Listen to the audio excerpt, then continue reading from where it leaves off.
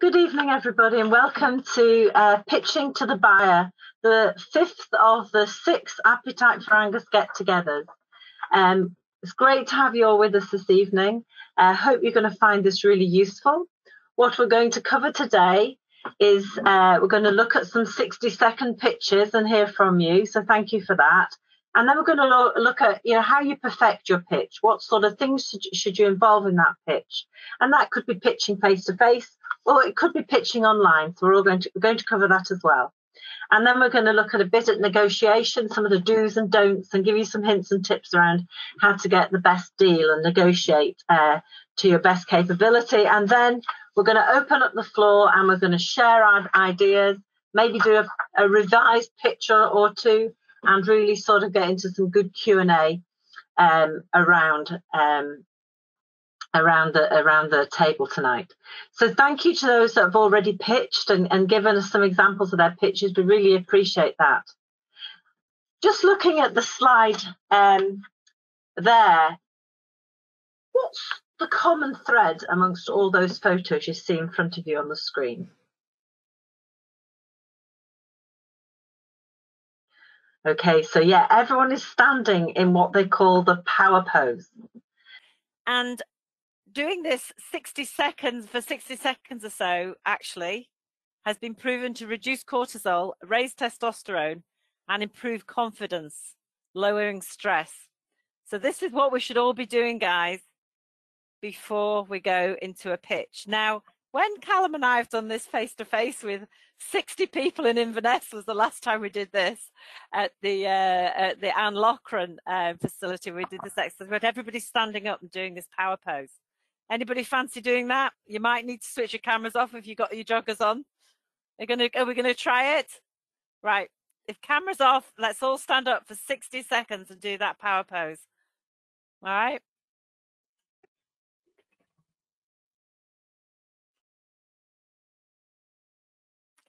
Put those shoulders down, back. Feel really powerful. Sophie, you've been so brave keeping that camera on. That's because it's going to turn out I can't, because I'm from the bottom down. I look dreadful. Callum, you'll need to tell me when 60 minutes is up. All I can see is my reflection in my window. 60 minutes of fire posing. Love it. Right. Camera's on again. That's my daily laugh done. Can't get my camera. Oh, right. How do you? Did anyone actually do that? Did everyone do that? I'm not sure. There's some people looking in very similar positions that were looking in 5 minutes, 2 minutes ago. Brilliant. How did that make you feel? Did it break the ice? It's kind of woken me up a wee bit. I feel a bit tired, so I feel a little bit more awake. Yeah, good. It's supposed to that sort of just that pose to get you sort of set, all thinking that. And so that's how we should all be preparing however we're going to pitch, really. But we thought we'd add, normally that's what you do before you go into a buyer's office. That's sometimes what I would do before a supplier came in, because if I knew the supplier, I might have needed the energy as well. But we've added in a slide, or Callum has added in a slide, which I think is really important as well. So before we get into sort of the structure of a good pitch, I'm just going to ask Callum to run through a slide on pitching digitally, because we're all in this digital era. So over to you, Callum. Yeah, thanks very much, Kerry. I think just sort of rewinding there back to the power pose, it's one of these things that standing up and getting into that strong, powerful position does help your confidence. It really does. And I mean, I remember before I got this job, that was the first thing that I almost did before I went into the interview. Yeah, Kerry's laughing, casting our minds back, but just helping yourself to not only relax yourself, but just give you the confidence, which is really important. But anyway, I'm just going to sort of start off by talking about pitching digitally. Now I know that I'm usually quite quiet on these sessions. I usually sit behind the scenes and do the sort of technical stuff. But this, for me, is quite important, because the current world that we're living in, you may, if you haven't already, You may be in a situation where you're asked or you have to pitch to potential buyers digitally over screen rather than doing it face to face. Now, throughout lockdown, we've all had to sort of brush up on our digital skills. So when we've been using Zoom, Microsoft Teams, GoToMeeting, among other platforms to communicate with friends, family, and for business. But have you ever actually thought about how you present yourself on screen?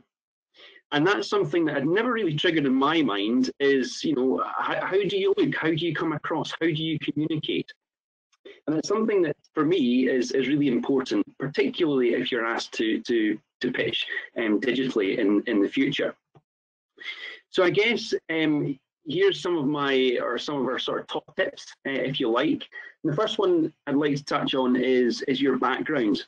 Now, your background, in terms of when you're presenting or pitching digitally, lockdown's given us a unique insight into each other's homes, into each other's personal lives, and also like the wonderful array of bookshelves that we all seem to have in our homes. But I don't know about you, but when I meet someone for the first time, or someone that I don't necessarily speak to very often, the first thing that I look at is their background. What's going on in their house? What's on that shelf over there? Look at the size of that TV. My attention is not on the person speaking. So from the beginning, you really want your buyer to be focused on you and only you, okay? Not what's going on in the background. So find somewhere in your house or office where there are no distractions. There's no children running around. There's no dogs. There's nothing that could potentially distract your buyer. Try to use, if you can, a neutral background or like a minimalistic background. Something that's, I guess, white or clear or, a sort of neutral color. So it stops the buyer's attention being sort of straying away from you, because that effectively should be what they're interested in. Now, a lot of these platforms, you can use like a set background, so you can upload like an image. I guess if you're using an image, try to make it relevant.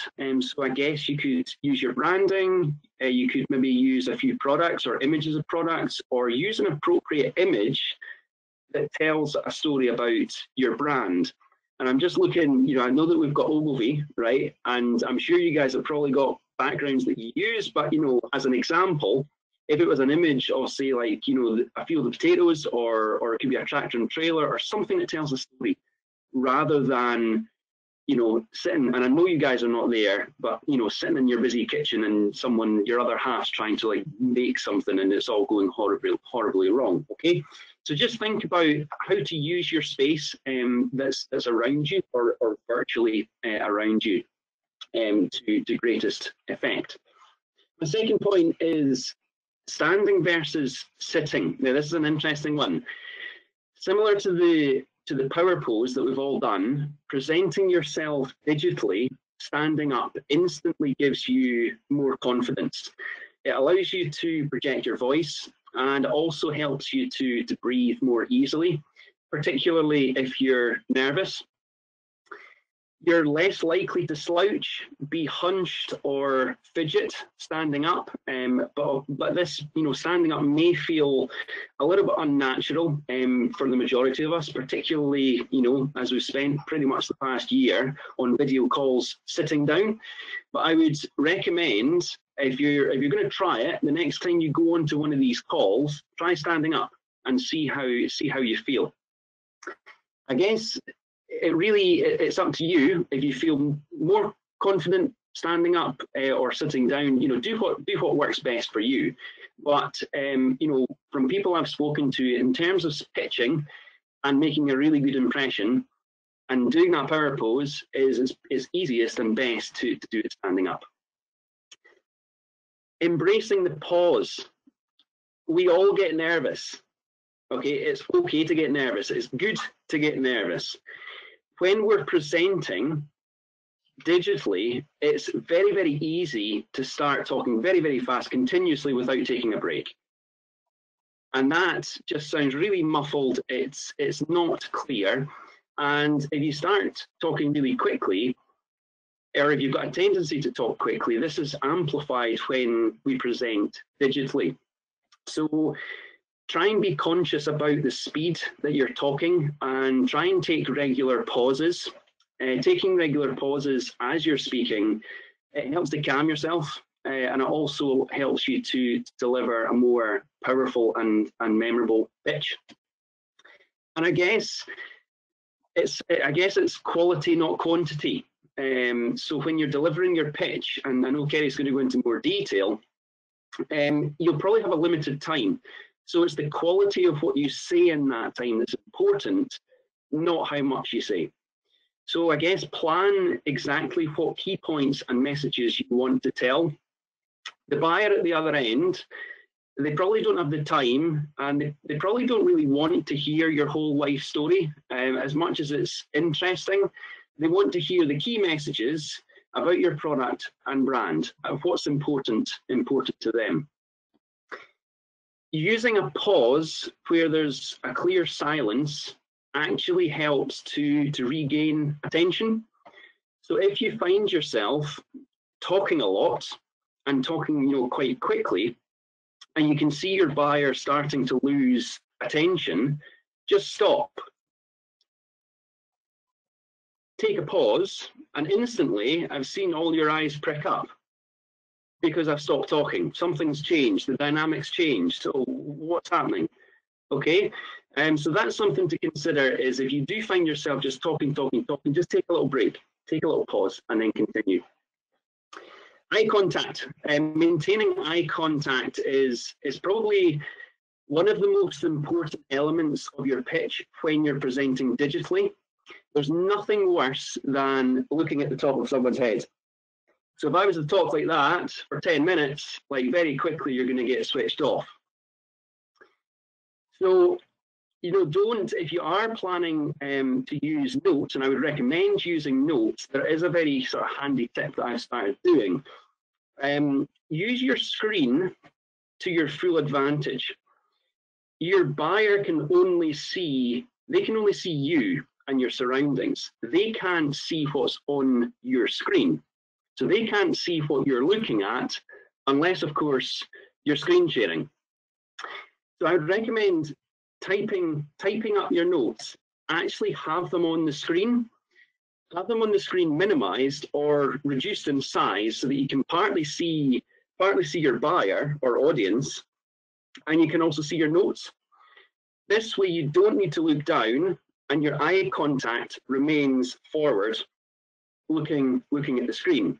Another thing to consider is if you're using two screens. So if your webcam's on screen 1, but the whole time you're sitting looking at screen 2, that it's not great for someone that's watching. And as a potential buyer, as much as your products could be excellent and fantastic, that experience is going to leave them with a bad impression.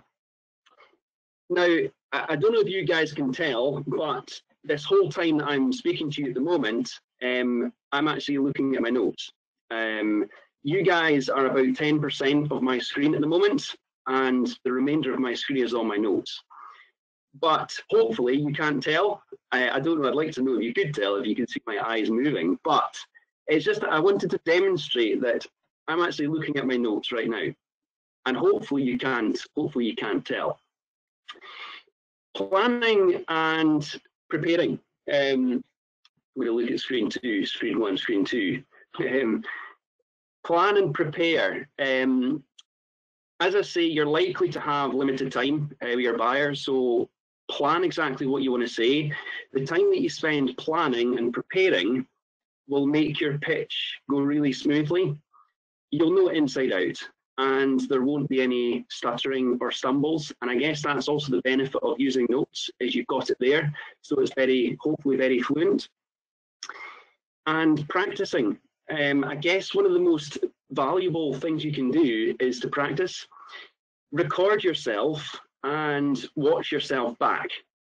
as cringy, as absolutely cringy as this may feel, it's by far the best way to get instant feedback on the way that you look, the way that you communicate, the speed at which you talk, and also your use of pauses throughout. And I guess it's one of these things when you record yourself and you watch yourself back, you're like, did I really do that? Do I really look like that? And I didn't realize when we started doing these video calls, like at the start of lockdown, and there was a session that was being recorded, and the whole session I was talking at the screen like this. And it was only when I looked back and I thought, get your hand away from your face. What are you doing? And it was only just that experience of that recording and watching myself back that you then realize what you do well, but also what you can improve on. So before you do go into, you know, pitching with a buyer, is record yourself. You know, it's very, very valuable. And my final point is start and finish with a bang. I read just recently, this is quite funny, a virtual presentation is a bit like a plane journey. So you remember the beginning when you take off, and you remember the end when you touch down. But you don't really, the middle bit is a bit sort of, you don't really remember what happens, it's a bit of a blur. So when you are doing, you know, if you're doing your pitch, that's why I guess it's important, if you're going to prioritize any parts of your pitch, it should be at the beginning and at the end.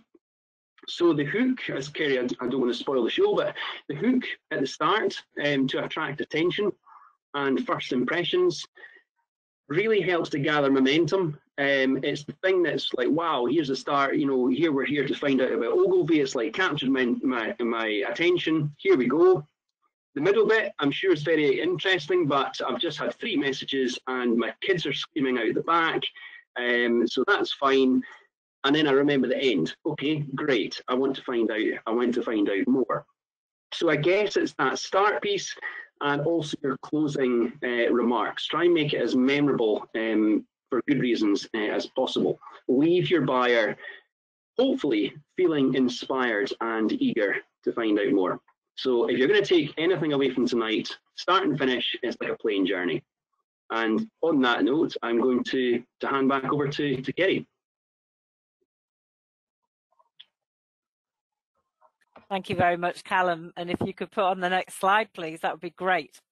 And some real synergy here with a traditional pitch, but a traditional pitch will work digitally. Some very things that you do in conjunction. That's really useful. Thank you.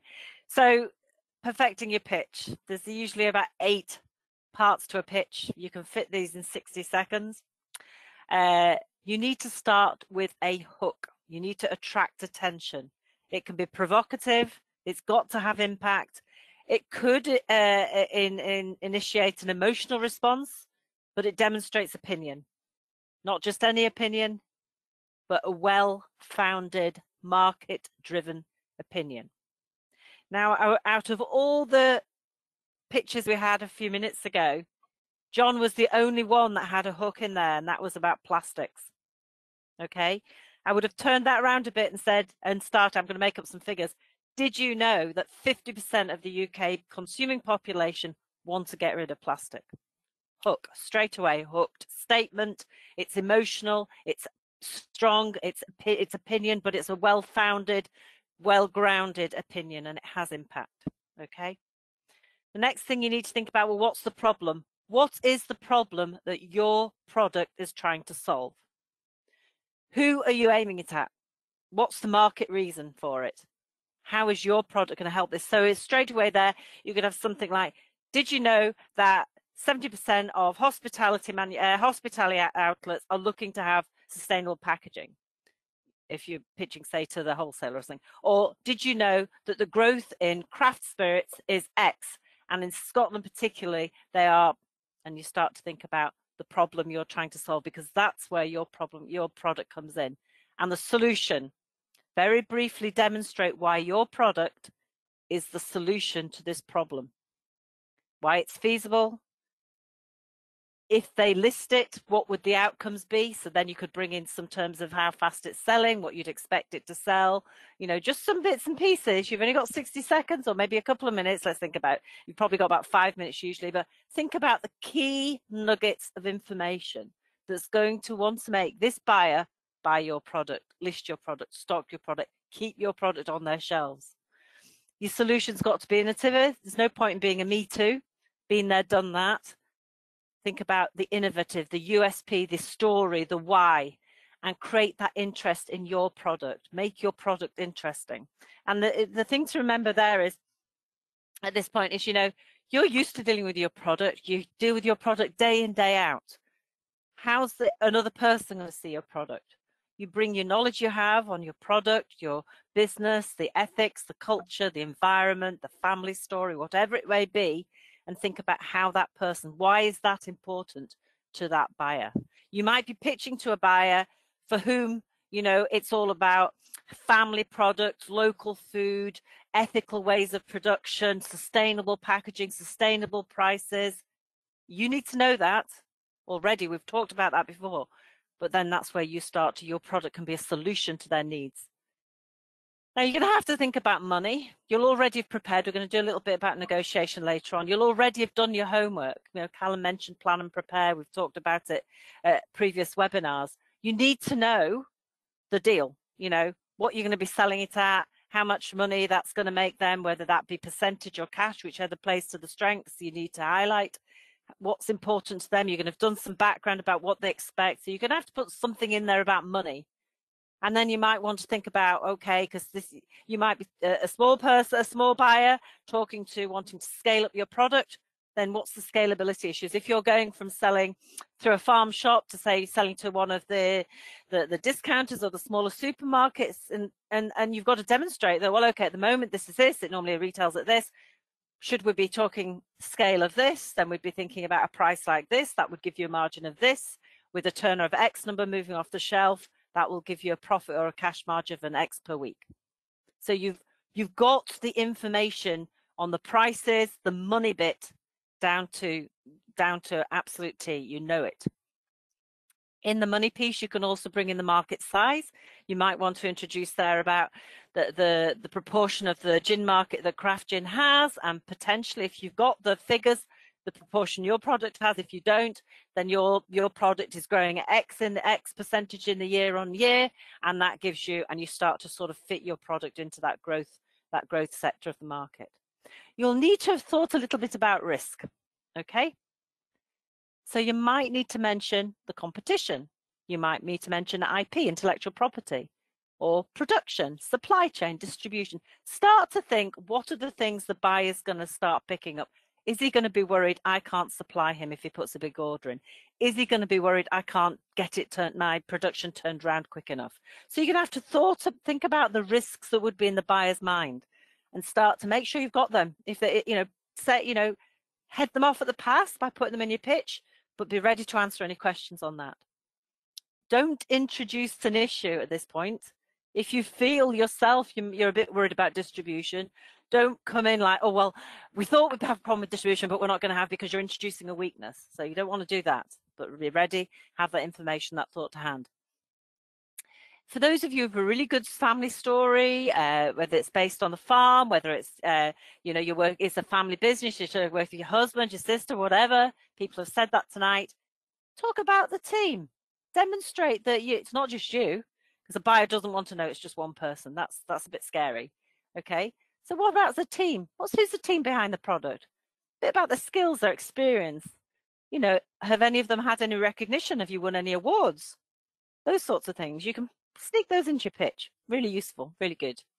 And you need to think about how you're going to demonstrate that you've got traction. You know, what have you done? What are you doing to get traction for this product? You know, you'll bring in here sort of the customer base you're working with, not giving anything confidential away, but the customer base you're working with, how you interact with them, how you interact with the end consumer, funding, social media activities you're doing to support your product, you know, to make sure that you're creating the demand that will pull your product through the store. Think about those things and have any stats you might have to validate. So examples, you don't need to name the example you might say at the moment, we're in 10 farm shops and we have grown our sales IX, we've scaled the product, we've supported it with this. It might be tastings, it might be social media, it might be events, whatever it may be. So think about the traction you've created around your product. So you are demonstrating that you are really behind this product. You know, when I was a buyer, I used to get people that owned companies coming in and selling to me. Great, fantastic. You knew their heart was in it. Then you'd get a sales broker coming in and they'd be there with, I mean, we're talking the 1980s, but he'd be there with a folder of 10 different products. How could he be supporting all of those products? Now, I know sometimes we have to use that, but think about how the buyer is going to feel. Okay, it's really, really important that your enthusiasm, your passion, but well-founded, good business, sensible passion, not just emotion. You know, it's a balance.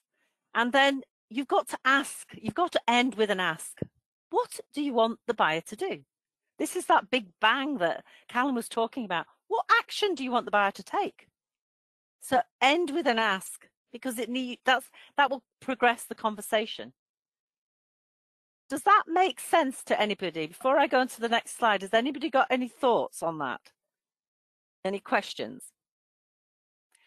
It depends who you're promoting to, and I can't remember the logistics of how the expo is going to work, but you need, if you're trying to get into, say, a deli, right, a deli in Stonehaven, right, you need to actually understand what that deli is currently selling. So if you look at Granger's in Stonehaven, you know, they've got a range of stuff. They don't tend to focus on Scottish. They leave that to other stores in Stonehaven.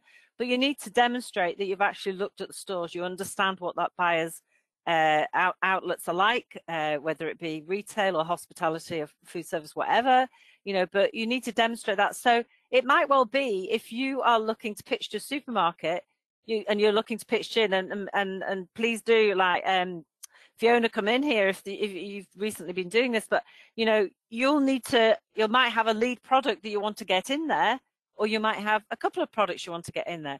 It really depends who you're pitching to. If it's a supermarket and you're looking at pitching, let me think about, say, a canned product or something, then you're going to have to understand how the canned fixture works. You know, they'll have X number of facings for a product and where it goes. So, you know, one tiny little product is going to get lost unless you've got a good USP, a good story, a good reason for it to be given the right space on the shelf. So it's what will be difficult with the expo is if people are doing one video for every different type of buyer, because you really do need to understand what type of buyer you're pitching to and about their you know, their outlet, what they're representing. Does anybody want to add to that? Because there are other people that could add to that. Does anyone want to add to the comments and answer that question? One thing we were always trained to do, so just from my background of kind of more FMCG, kind of big business training, it was always, before you went to see any buyer, if you hadn't walked one of their stores, at least one of their stores. And places like Tesco head office, you knew which store the buyer would focus his time in and probably did his weekly shopping. So you would spend, we would always arrive a good hour and a half before we needed to be at that meeting, so that you could go around the most local stores to the head office and really familiarise yourself with what was going on, and then you can talk kind of with, you kind of know what where the buyer's head might be at as well. Definitely. And so, because it's easy now just to look online and look at ranges, but I think you actually have to physically get I know it's hard at the minute, but get yourself into store and have a good walk around and see what's going on. You can still, that's absolutely spot on. I mean, I've been chucked out of Sainsbury's years and years ago for checking out my competitors' lines and see what they were stocking. And even that's important if you're going to pitch to, say, something, well, any supermarket or anybody, know what their competition is as well. You know what type of people walk through the door. There's no point going into, you know, a sort of discount store and trying to sell a top end. I'm really going to hurt somebody at the moment. I'm desperately trying not to say the wrong thing, but you need to understand the consumer that shops in that store. You know, there's no point in pitching a product that just does not match the consumer profile. And you can find it is hard at the moment, but you can find a lot out online. You know, you can look at the way people, the language the customers are using, your target customers are using on the websites, what they're trying to be, their ethos, their story. How does your product add to that? You can learn a heck of a lot actually off the internet. There's a lot of information out there. You just have to look at the style, what they're trying to achieve, and you can pull out the aspirations from that, the way they talk about themselves. And then the trick is there, well, actually, my product adds to that. It supports that ethos, you know. Anybody else got any thoughts on that before we, or does that make sense? So without fail, every single one of you, okay, you said your name, that's fair enough. But then you went into what your business did, what your products were. Some people added a little bit about story, which was really interesting. So name of mum's house, the farm. Loved the bit about the whole process was on farm. But do you see what I'm saying? There weren't any hooks at the beginning.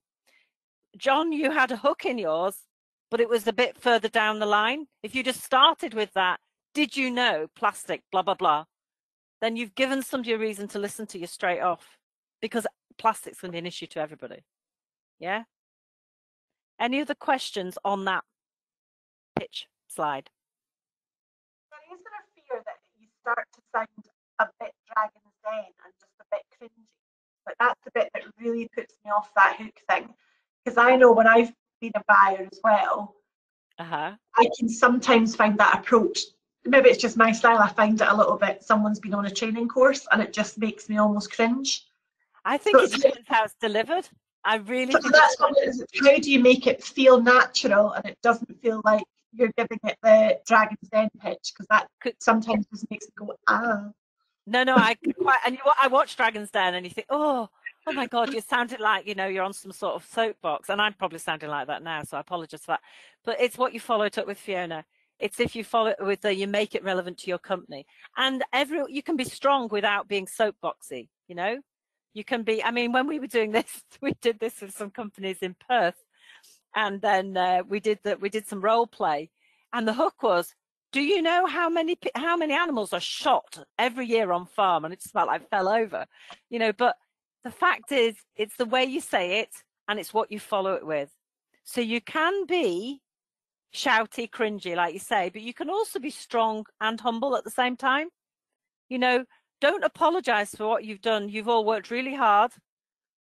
You put your life and soul into your product and your business. You need to do the best by it. So you've got to be strong. But the hook is, the whole thing about the hook, Fiona, and I know you know this, but the whole thing about the hook is grabbing attention and then saying, we're market led, we're responding to the market because this is what we're doing. You know, there are loads of products out there that would be fairly similar to many of the products you are pitching. And it's about that, making it stand out, making somebody remember you. Does that make sense, Fiona? Yeah? Anybody else? Is it maybe the hook may vary based on the audience? I agree. Absolutely. Because it's a small group, you don't have to go overboard, you know what I mean? It can be very casual. Your hook, you can't have one pitch that works for everybody. You're absolutely right, John. The pitch, the hook, elements of all we've gone through there will change whomever you're talking to. They'll be adapted because you'll be giving people different. Buyers will have different. There'll be different outlets, and they'll have different consumers, and different things will appeal to them. And that's why if you know that an outlet is really pushing on natural, sustainable, blah blah blah blah blah, you're not going to go in. You know straight away the sort of hooks they're going to be interested in. Yeah. So you're absolutely right. It will change. It will modify. Okay. Callum, could we have the next slide? So this is a bit of a challenge. Does anybody want to do a pitch based on what we've just talked about? No, come on, somebody's got to do it.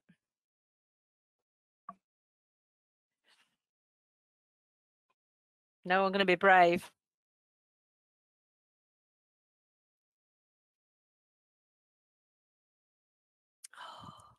Really? Maybe later. Okay, let's have a wee look at negotiation then, Callum, please. Okay.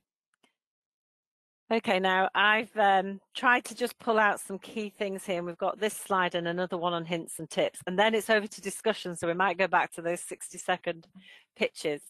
So a bit like pitching, negotiation's a lot about preparation. Okay. So I've split it into 8 steps there. I'm now conscious about putting my hand on my face, Callum. I've split it into 8 steps. The purpose of the diagram is that whatever you do in a negotiation, before a negotiation, and this is the money bit, you will know the ideal price you'd like to get for your product. But you will also, well, you should also know the limit, the absolute minimum you can get. Now we've all made mistakes here.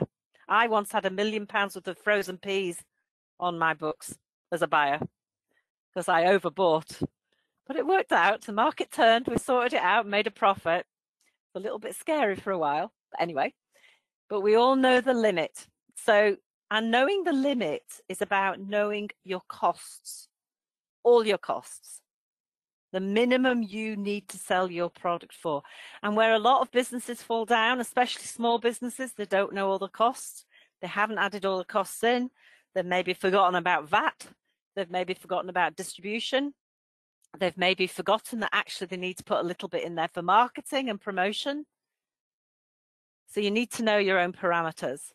So this, I can't showing it now with my mouse. The bit between your ideal and the limit is where you're going to negotiate, or somewhere along that spectrum. And equally so, the client, the buyer, is going to have an ideal they want to pay for it, and it's going to be a lot less than your limit.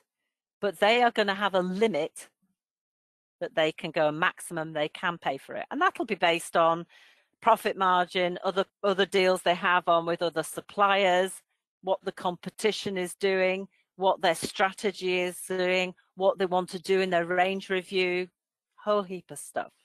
For me as a buyer, I got a base salary, but then the more the better the deals were that impacted on my bottom line, that impacted on my salary at the end of the year. So it was really important to me, you know. So your client, the buyer, is going to have a limit. And the sweet spot, or the bit you're going to be talking in, is called the bargaining arena, where those two lines overlap. So your limit, their limit. Somewhere in there you will settle if you're going to do a deal. Does that make sense? Try to show it quickly. So let's think about the stages of negotiation. You need to prepare. Oh, no, thanks.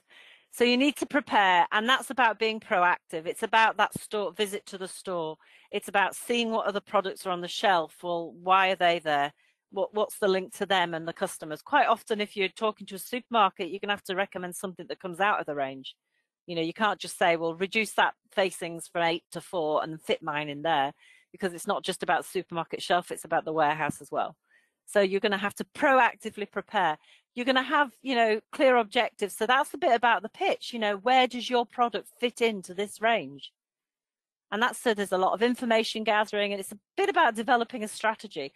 What if the buyer says to you, so what about in 3 years' time? How's that, or 6 months down the line? Where do you expect that to be? And what do you expect? You know, have your strategy thought out. So this preparation is actually one of the most important things you can actually ever do, because you only get one chance. You know, there are a few buyers that came through the door in my offer, through suppliers, sorry, they would never come through the door again because they completely wasted my time.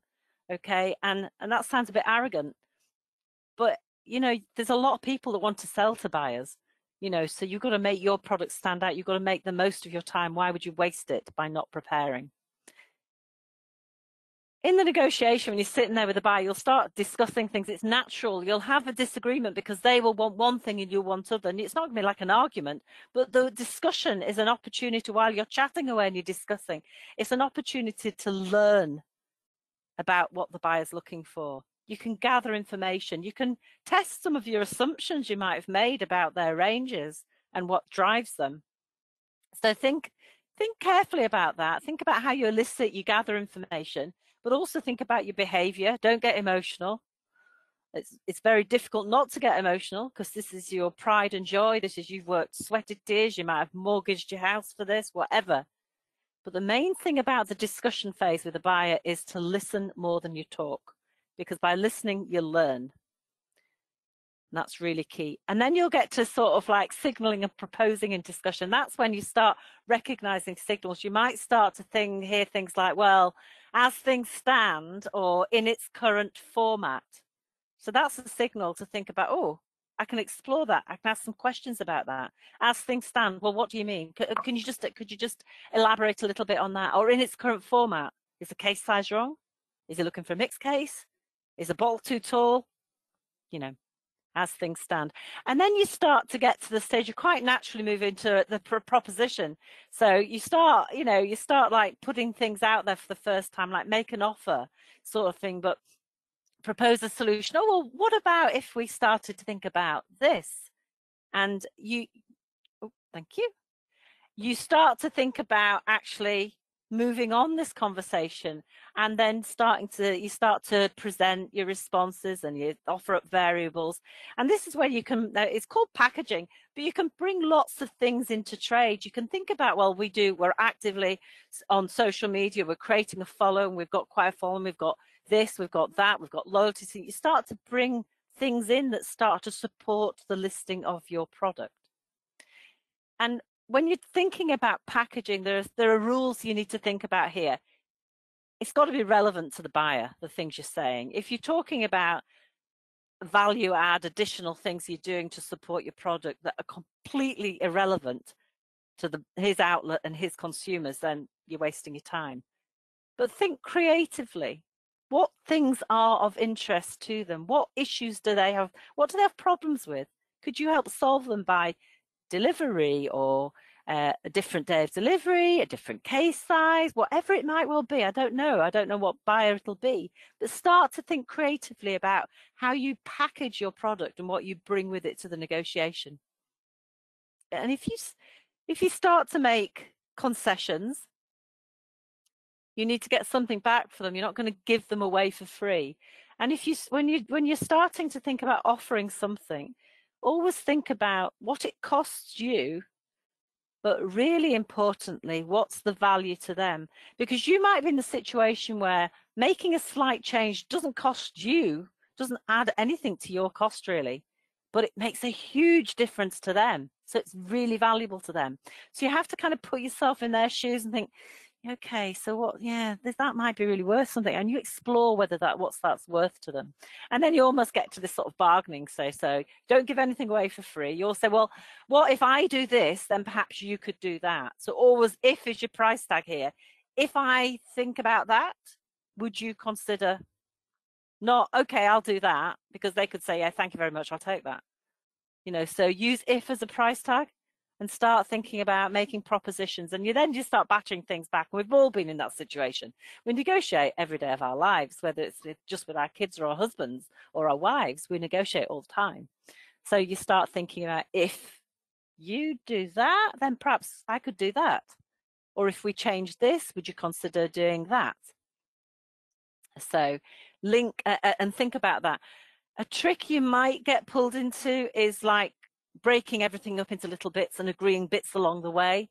Link everything together, because what's an easy giveaway for you might be able to use later on in the negotiation. So link all the things together, trade everything, okay?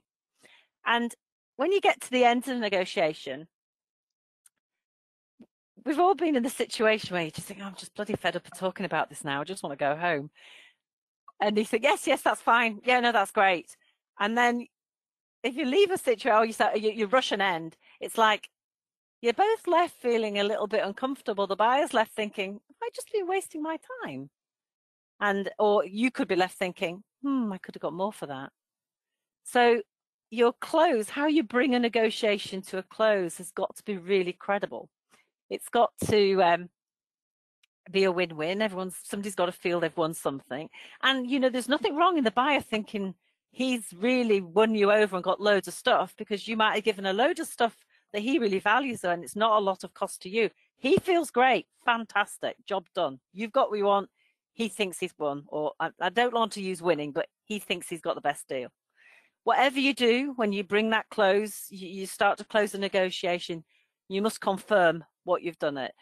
So in the days when I was a buyer, we didn't have text, we didn't have emails. Well, we did towards the end. It was like everything was done in writing. So somebody'd come in, we'd do a negotiation, they'd go away, they'd write me a letter, and I'd get it 3 days later. Everything is so much more instant now, but it's still really important to actually confirm everything you've agreed, because You might go away thinking one thing and the buyer might go away thinking another, and we know the trouble that can lead to. So negotiation is a process. It's nothing to be frightened of. You do it every day, but you can do it really well if you think about it in terms of breaking it down into steps, doing that preparation, listening, trading things. Don't give anything away for free, and remember to confirm, make sure you're both on the same plane, you're both in agreement with what you've been agreed. So next slide, please, Callum. Hints and tips for negotiation. Prepare. Know the buyer's business. You have to at least have walked around that shop or gone into a restaurant that uses their products. Listen during the negotiation, during the discussion. You learn so much more, and you'll then you start to propose those solutions and making them conditional. If is the price tag. If you, then perhaps I. Value your concessions from the buyer's point of view, and think creatively about those concessions. It might well be that you say, look, excuse me, I don't normally deliver on a Tuesday, but listen, I could deliver on a Tuesday. You might already have thought, that doesn't make any difference to me. But they might think you're making a massive concession to them, and they're going to feel good about that. And they're going to think, yeah, that's great. They're being really fair there. They're going out of their way. So think creatively, but don't give anything away for free. Always value what you've got to offer. You know, don't be saying, oh, yeah, that doesn't cost me much. I'm fine. I'm happy to do that. Why would you say that? Does that make sense? Any questions on any of those things?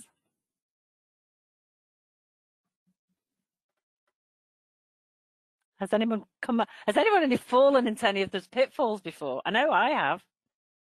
I completely have. Sometimes I just like, if I'm shopping, I say you negotiate and you're buying a new oven or something, and you think, oh, I want to get that cooker hood free. And you just get to a point where you think, I just can't be bothered with this. I'm just gonna, you know, we've all done that, you know.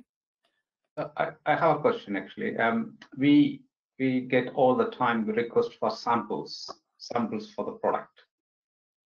We are happy to give the samples for free, but there is a debate in our team whether we charge for the delivery. For the delivery. Yeah, because so what do you? I mean, what do you think? Is because this is the initial stage. We don't want to charge any of the charges to the customer, but at the same time, as you said, I mean, do you think we need to charge them to show them that we value our effort? I would say no at this stage, because you're not negotiating for a listing. They're just looking at trying to understand a bit about your product. But I would make them aware of the value of that, and then you bring that into the negotiation. I think it's I mean, there's limitations here, but at the start, you're trying to get your product out there a little bit. It's a bit like building in a budget for sampling in an event or a promotion. You have to build that into your budget. That's a natural thing to expect. But I think it's not unfair to say for the buyer to understand the value of that. And maybe you need to calculate what you're willing, the price, a package of samples that you're willing to give away as that sample, and say to them, look, this is really expensive. What we do is we tend to know people want to see the quality of this, so this is what we've put together. So make it a positive that you've put something together, but they will know the value of that because you'll have explained that. Would anybody say anything different to John? Would anyone have any other advice for John? We just recently did have to pay for samples, and at first I was a bit like, well, that's a bit cheeky, and then I thought, well, at least they know we're probably genuine, that if we didn't pay for the samples, then I probably wasn't a genuine customer. But because I did need to see the samples and check they would fit the bottles, I was happy to pay for the samples. So I guess it gives you an indication as to how genuine they are, maybe. Yeah, interesting. Very interesting.